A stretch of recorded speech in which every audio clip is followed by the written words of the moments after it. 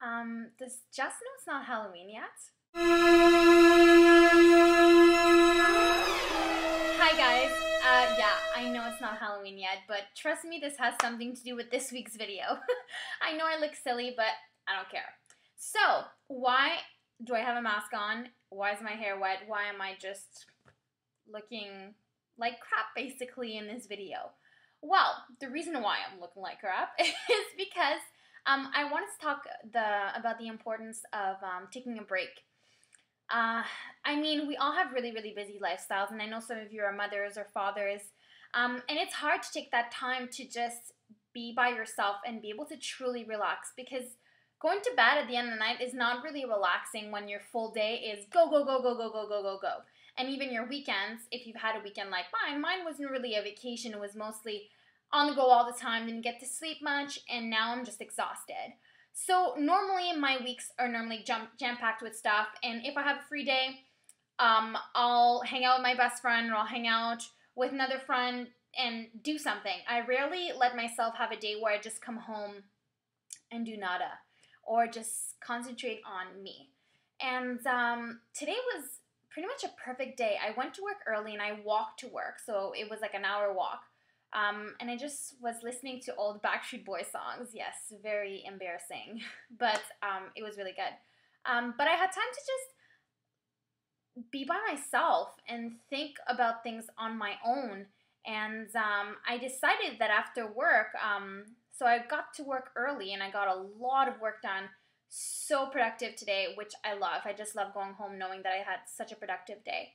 And I decided to walk home again. So I walked home instead of taking the subway, because the subway and the streetcars, it's so busy. I get anxious or nervous every time I'm on the subway because people are in such a rush all the time. So I listened to music on my way home and walked home and took the long way home. Stopped at the grocery store, got a lot of fruits and veggies and chicken, just different things to add to my fridge that was getting really empty. Things to have, well, basically having healthy foods on hand. And then I got home and I decided to take a shower, put a facial mask on, and just get comfy in my couch, because I'm in my couch right now, and watching The Bachelor Pad, which is so bad but so good. And I made myself a nice coffee because I saw someone on TV drinking a nice coffee, and I was like, you know what? I feel like I'm having a nice coffee. And tonight I just did everything I wanted to do. And I stopped myself from contacting a friend to see if they wanted to hang out. And as much as I would love to hang out with my friends, I really needed today. I needed today to just relax, not have anything on my plate, and just be. And I feel fantastic. I'm going to have to go and take that off soon because it's getting tight. But I did also want to talk to you about something else. So I want you to concentrate on you. And a book that I got recently, actually, I got it when I went on my half marathon in Ottawa in May. I got this book called The 9 Room of Happiness, and it's by Lucy Danziger and Catherine Berndoff. That's the book. I haven't finished reading it yet, but I did get through it, and it's part of the reason why I've made so many changes in my life. If you've been watching me before, you know that I recently broke up with my boyfriend of 3 years, and I moved out on my own, and huge changes. It was a tough decision for me to make, and I didn't really talk about it in length that much, and it totally doesn't have to do with this challenge, but this book is about basically, you always want to attain pure happiness in every single section of your life. And if you're not happy with your body weight, then you're happy in other things, but you always find something to nitpick on. If you got your weight down, then there's something else that's wrong in your life. But this book, what I really liked about this part of the book that they talked about was about looking back and always trying to attain something you used to have. For example, if you say, oh, I wish I looked like I did in 2002. Yeah, I loved my weight then. But then you think about it and you're like, but at that time I still thought I should lose more weight. We're never happy where we're at. one good story that they had in there, and I hope I'm not boring you guys. I just think this is a fantastic book, and everyone should read it.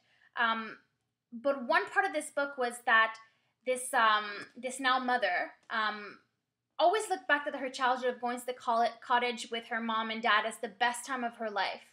So she decided to do the same with her own kids.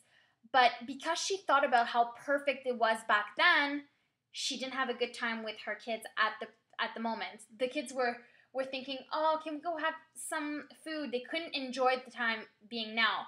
But what she failed to see is that she was a kid when she experienced that time. And when we look back on something, we always see the situation differently. So attaining to this perfection that we have in our mind is not something that we should do, because we don't concentrate on the now and about the future.